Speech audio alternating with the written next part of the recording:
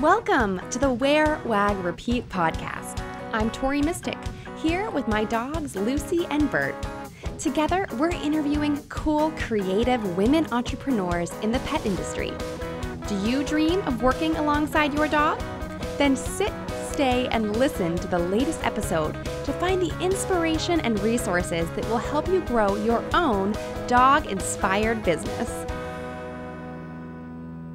This episode is full of so much great info for any dog mom. Today's guest is an author and also a dog trick evaluator who has some really cool ideas on new tricks that you can teach your dog to create a stronger bond with them or even make them into an Instagram star. We also talk about how her work can assist in therapy dog programs, from reading to children to showing off tricks for seniors. Oh, and if you're interested in getting your brand featured in dog magazines, she has advice for that too. Sassafras Lowry is an award-winning author and certified trick dog instructor. Her books have been honored by organizations ranging from the American Library Association to the Lambda Literary Foundation. She writes regularly for national and local dog magazines and has published 9 books of her own, including 3 just for dog owners, including the newest, Tricks in the City. After many years in New York City, Sassafras now lives and writes in Portland, Oregon, alongside her partner, 3 cats, and 3 dogs of dramatically different sizes, who all train in a variety of canine sports, from agility to tricks. Hi, Sassafras. Hi, thanks so much for having me. Oh, I'm so excited to have you here. First of all, I love your name. Thank you. Must get that all the time. It's a pretty fun name. It makes me memorable. Yeah, definitely. So, tell us a little bit about yourself. I know that you just recently this year have published 3 books specific to dogs, but you've been writing about dogs for a long time. So, how did you decide to kind of get into the book world? Yeah, so I've been writing as a freelance writer for dog publications for well over a decade now, and writing and publishing books on a variety of other subjects, from fiction to nonfiction, but I hadn't ever done a dog book and realized that absolutely needed to change. So it just so happened with publishers' schedules and everything else that I ended up with 3 very different, very fun dog books releasing in 2019. So tell us about the 3 books that came out this year. What are they all about? Yeah, so the first one is called Healing, HEALING/HEELING.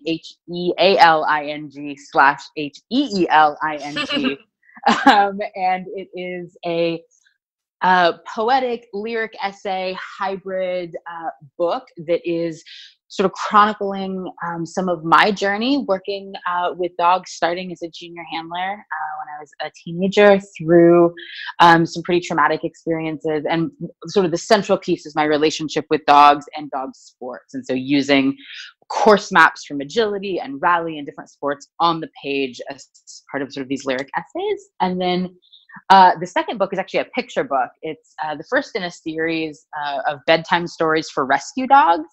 And it's picture book for dogs in partnership with the amazing illustrator Lily Chin of Dog Drawings. And it's called William to the Rescue. And it is the story of a Chinese crested whose mom has to go on a business trip and he needs to rescue her. That sounds adorable. It's really fun. And then the third book released from Mango Press in August, and it's called Tricks in the City for Daring Dogs and the Humans Who Love Them. And it is a very fun instructional book looking at dog tricks, how to teach them, and how tricks can be useful for a variety of things, from building confidence to making your dog a star.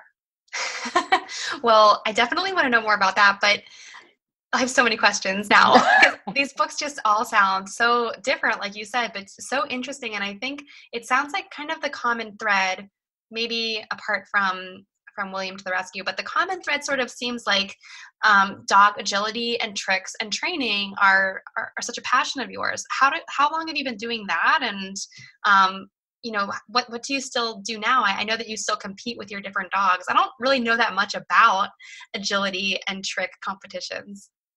Yeah, so I started training dogs when I was a teenager, so over 20 years ago, and competed very heavily in agility when I was in high school. And really, then as an adult, transitioned into a different sport. I still play around with agility, though I don't compete. And my current dogs compete in tricks. My two youngest are champion trick dogs, and we do a little bit of parkour competition. We do a little bit of rally competition. So really dog training is a big fun part of how I spend time with my dogs. Yeah, this is so cool. So like I want to go to like a trick competition because it sounds so cool. Like what kind of tricks do you guys do? Yeah, so one of the really great things about tricks as a sport is it's probably, I think it's the best intro sport for anyone, and it's a really versatile sport. So there's two different main venues of competition. The first is the oldest, which is Do More with Your Dog, and that's the organization that I'm certified through to observe trick dog titles for other people. So I can, and one of the great things is that it can be done via video. So it's really, really accessible. People are able to actually record videos of their dogs out in the world, in their yard, in their home, wherever, doing a variety of tricks at different levels. So there's novice, intermediate, advanced, expert, and then the champion level. Oh, And they can earn titles from anywhere. So it's very accessible, no matter where you live geographically. For folks who have dogs who might be special needs or reactive, this is a venue that dogs can really shine in. that is so cool. I'm just thinking off the top of my head, one of my dog friends here, she's trained her dog to ring this bell like a bell you would have at like a reception desk. Yeah. He rings that bell like 40 times in a row. Is that something that she could submit to a competition like this? It is. So that actually, so like ringing like a little like desk bell like that is one of the tricks that would be recognized at the expert level. So if Oh, she wanted, wow. so she wanted to get involved, she actually could use it towards her novice title. So you have to earn your novice, intermediate, advanced, and then you're your expert. But Okay. you It's like can, but karate. You have to work your way up. exactly, you work your way up, but you can use more advanced tricks at the earlier level also, and they count for a few more points. Oh, so cool. She's well on her way. I love it. We're going to have a champion trick dog here in Pittsburgh, and we didn't even know it. Exactly. So, okay, so that's very cool. And so Yeah. that's kind of been like, sounds like the underlying theme of a lot of stuff that you've been working on. Yeah, absolutely. Dogs are sort of the central thing in my life, and they make their presence known pretty much in all my work.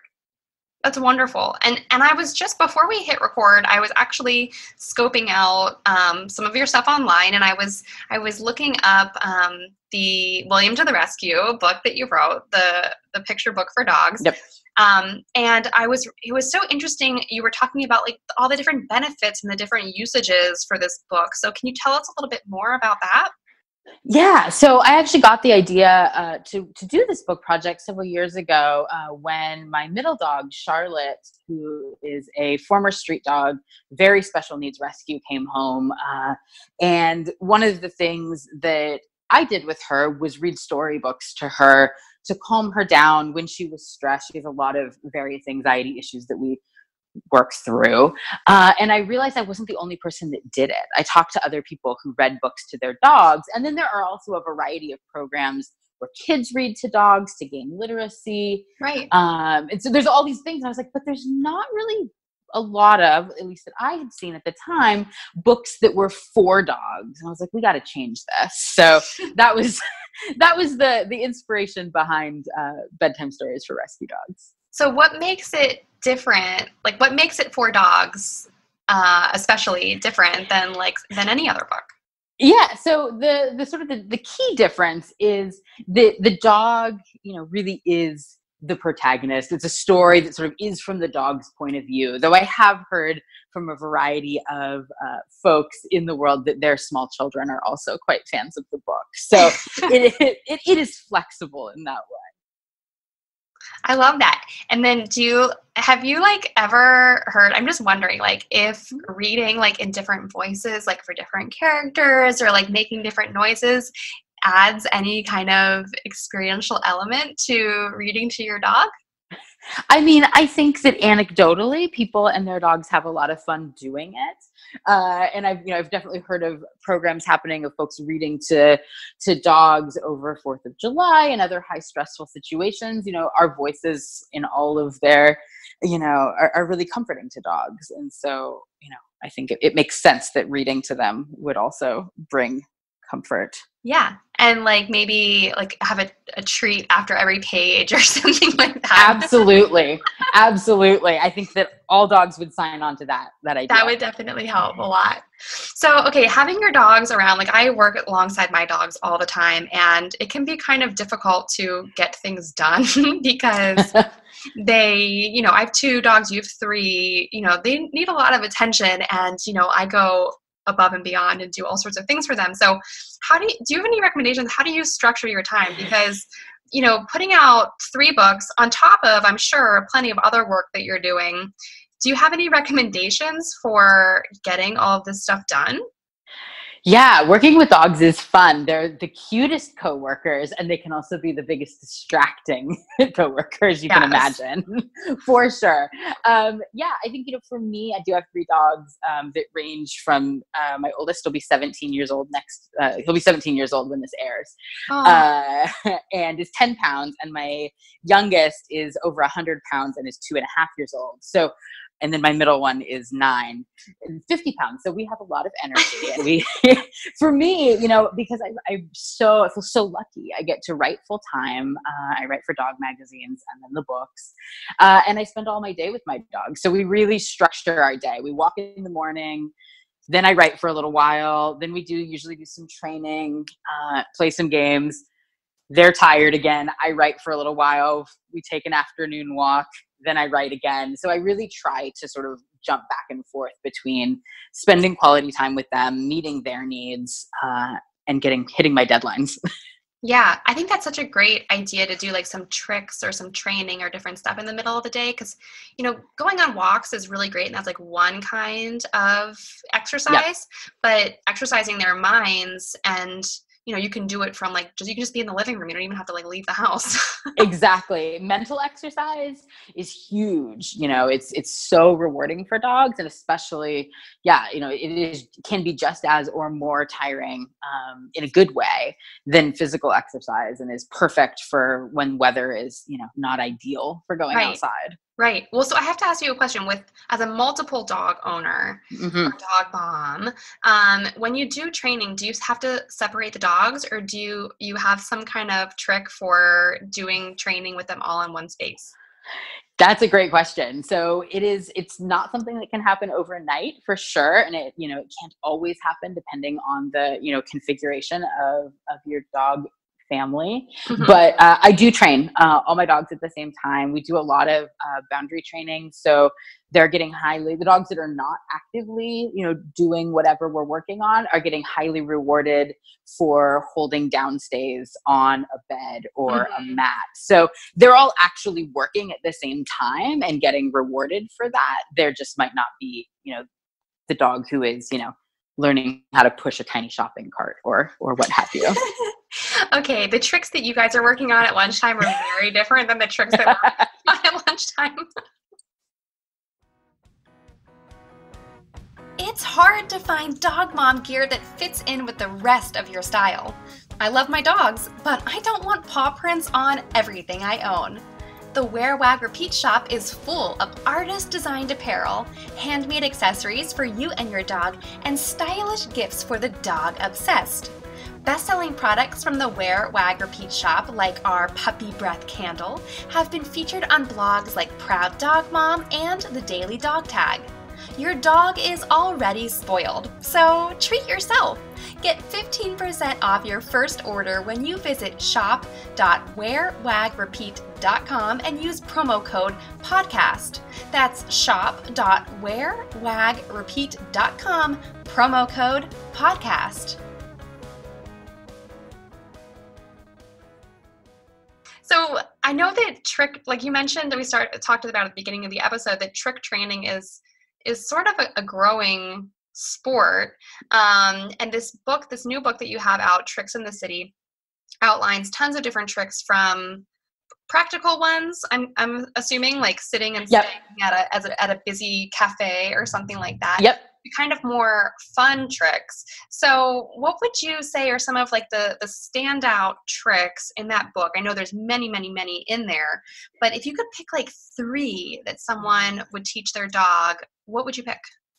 Ooh, that's a great question. So I really tried when I put the book together. I did live in New York City for over a decade with dogs. And so I tried to pick tricks that could be done in any space without a lot of really expensive or really big equipment or accessories, because that's just not practical for a lot of people. So I think really cool standout tricks that don't require sort of a lot of expensive apparatus are, there is a scratch art trick. So you can actually, teach your dog how to make the scratch art, and then also like a painting with markers. Doesn't have to be messy. So your dog can make cool art, abstract art for your house, or that you can gift to people. Those are two That of my is favorites. amazing.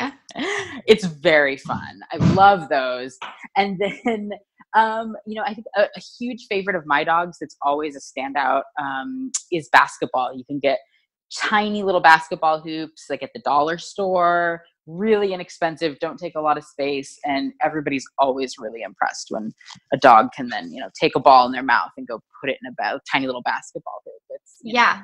I'm like, that's kind of related. I've been wanting to train my dogs to put their toys away. Nice. Yep. And that would be a very similar trick. Yes, yes. And putting your toys away, absolutely. One of the tricks in this book, teaching your dog to identify different toys so you can tell them which toys to go put away. Yes. Very fun. Yeah, this is also impressive. I cannot wait to dive in and start working on some new tricks because it's just fun. It's fun. I take my one dog, Lucy, she's a therapy dog, and we go volunteer at the local veteran center. And That's awesome. almost everyone there is in a wheelchair. It's pretty older crowd. Yeah.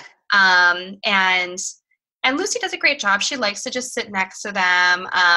But sometimes, it's hard for people physically to, even if they're sitting there, it's hard for them to reach out and pet her. I've been noticing there's just a lot of limitations. So I like to kind of get her in the middle of a group and have her do a few little tricks. And she does not know very much.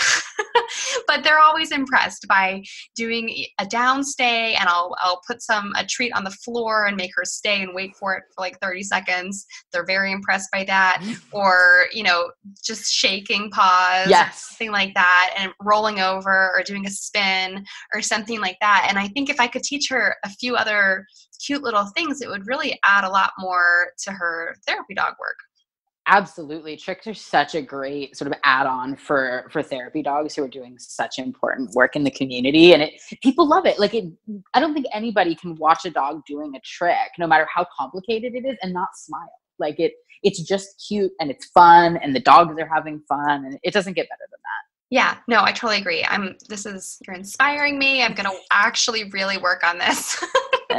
Yay! So I want to talk more. So you've written, several books, and some about dogs, some not about dogs. But I'm so interested also in your freelance writing work, because that must just be exciting to see your work in magazines that are being published on a regular basis and that you can buy at Barnes and Noble or wherever. How do you go about creating those relationships and finding those kind of opportunities?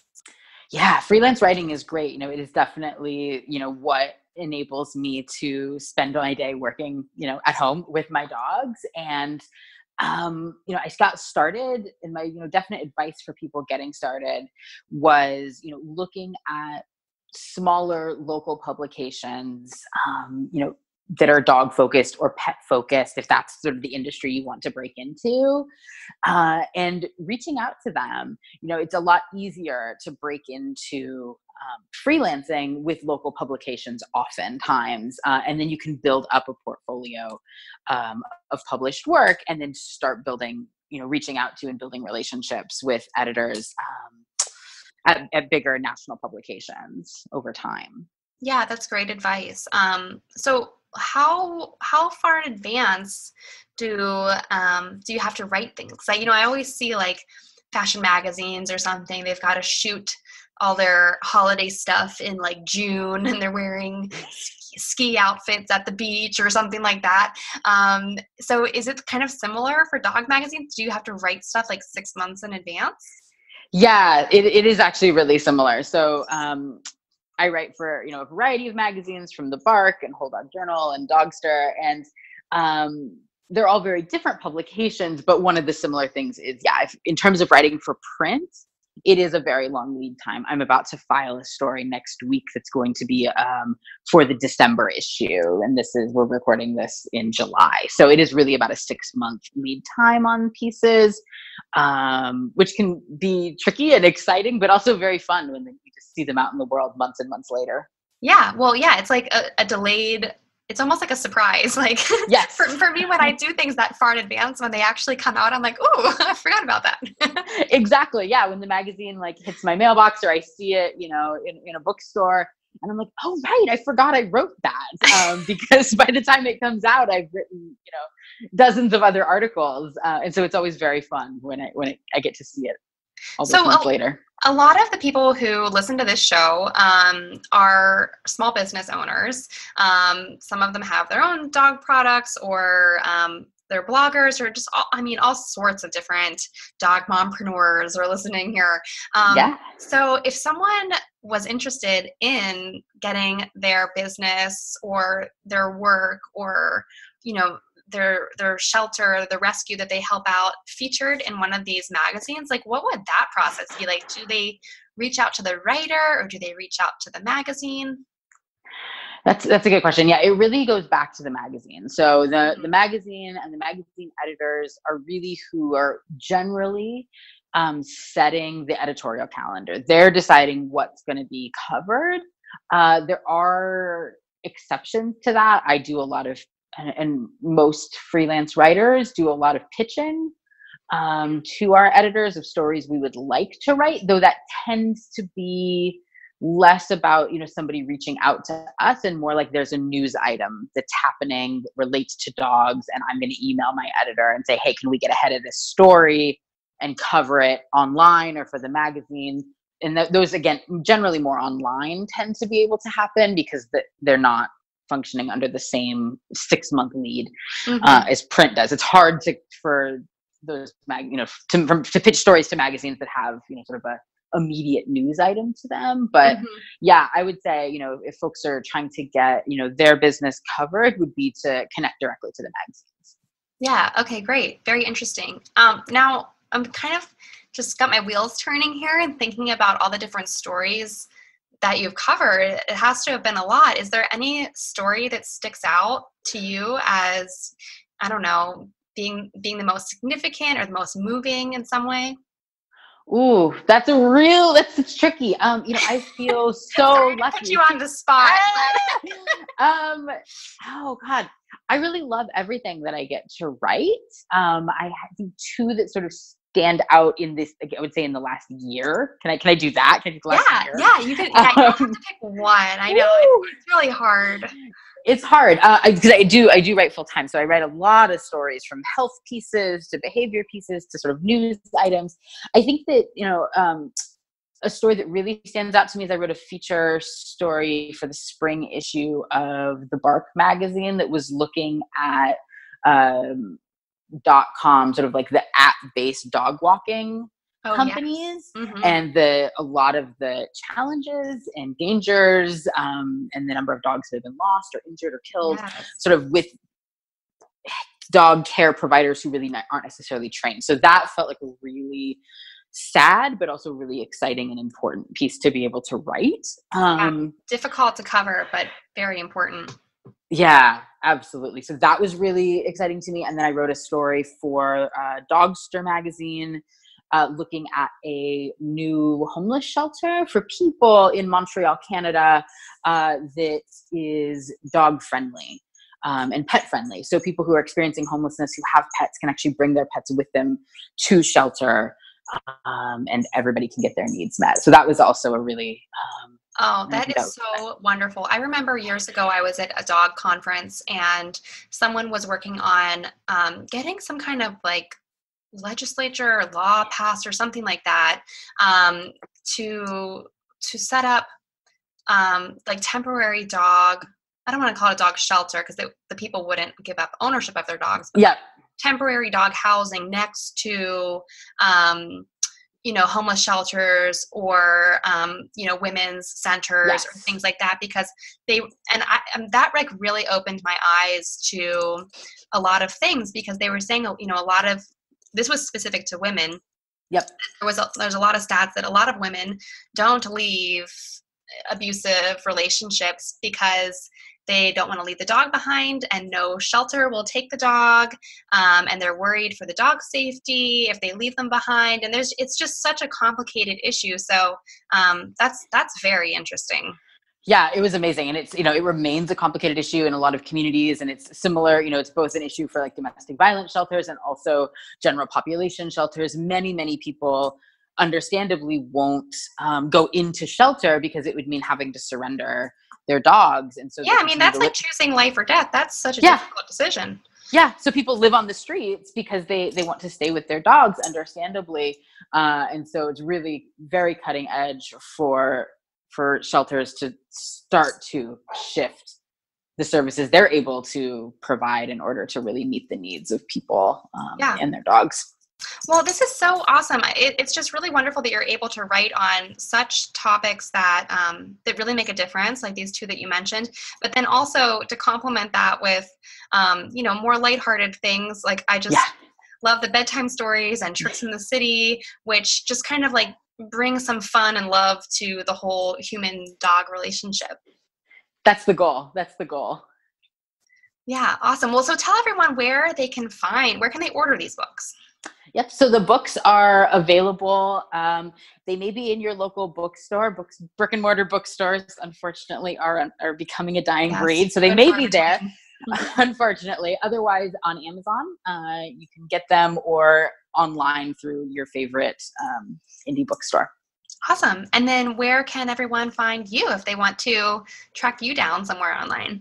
Yeah, so my website is sassafraslowry.com, and I'm guessing it's going to be written somewhere in the description. It will be, yes, on wherewagrepeat.com. The show notes, or whatever podcast player you're listening to this on, you can find that, so if you don't want to have to spell it. I can spell it. It's really long. That was why I did it. So it's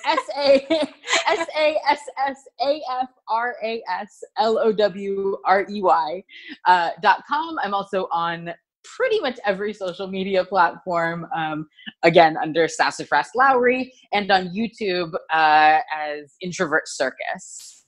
Yeah, and check out her YouTube channel, because I have fun watching some videos. You have some tricks and stuff on there too. Yeah. Awesome. Well, thank you so much for being on the show, Sassafras. Thank you so much for having me. Thank you for listening to the Where, Wag, Repeat podcast. You can fetch show notes at wherewagrepeat.com. If you like what you hear, please hit subscribe so you don't miss an episode. And until next time, we'll see you around the dog park.